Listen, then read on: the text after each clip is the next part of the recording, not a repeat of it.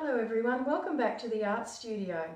Today I'd like to tell you about this fantastic painting by Pro Hart. Many Australians have heard of Pro Hart because, funnily enough, he's actually probably one of our most famous artists. And even though the academia of the art world weren't particularly enamoured of Pro Hart, the wonderful thing about him is that Australians absolutely love his work. And one of the interesting things that I've noticed being an art dealer is that when people are starting to collect artwork, generally a lot of people buy Pro Hart first. So that just shows you the love that people have for Pro Hart. I'd like to talk about this painting in particular because it's a very fine quality work by Pro Hart. And there are some little clues that I can impart to you as someone who's been selling Pro's work for over 20 years about what to look for when you're looking for a quality work. Now, if we zoom into the painting a little bit over here and have a look at the bottom of the artwork, we can see along the bottom here that Pro Hart has actually titled the work as part of the painting. It's been hand painted, that's his signature, and of course so the title. And the title is The Six Stand Shed. So you don't see that very often in Pro Hart's paintings, and I think for him to have taken that extra little bit of time to include that on the bottom of the painting is an indication of its quality. I sold one not so long ago that was similar with a lovely title along the bottom as well, so it's just one of those things that pops up, and I hope you might find that a bit useful when you're collecting. But if we talk about the actual painting itself now, it's a lovely big work. It was painted in 1999.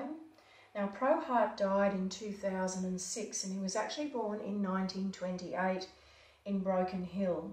And his love of the country and his lifestyle and his history with being from the country comes through in lots and lots of his pictures. And I particularly love this because this is about shearing, because the six stand shed refers to a style of shed that's used by shearers. And we can see that along here if we count 1, 2, 3, 4, 5, 6. That's where the sheep come out after they've been sheared, hence the six stand shed.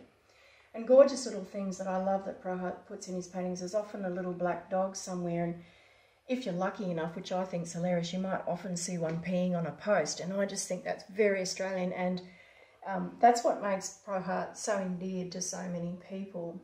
And he's great. He adds a little bit of colour into the painting here and there just to keep us interested. But overall, he's maintaining this feeling of the Australian outback with all the beautiful deep colours that we associate with the outback. And it's very detailed. There's lovely work here in the old roof. You've got the corrugated iron ridge here. We've got the fabulous old windmill in the background. And these brilliant trees that Pro Hart is known for doing. And they're it's really unique the way he does them, and they're very distinctive in his pictures. And we can see here the sort of fluffiness that he achieves. And I'm not sure if this is true, so don't quote me on it, but someone did once tell me a story about Pro Hart and say that these were chopped off old shaving brushes so he could stump the paint in and then put it on and get that really beautiful effect. And in closing, it's just lovely to know the history with this, how it connects back to Pro Hart's early life, because he was born, as I said, in 1928 in Broken Hill, but he spent his early childhood on a sheep station called La Luna, which was about 130k out of Broken Hill. And from there, he went on to become one of Australia's most famous artists. He illustrated his homework from about age 7, so art was always going to be a part of his life. So I hope you've enjoyed that little bit of insight into Pro Hart, and if you have time, it'd be lovely to show it to you in my studio at Budrum. Thanks for listening.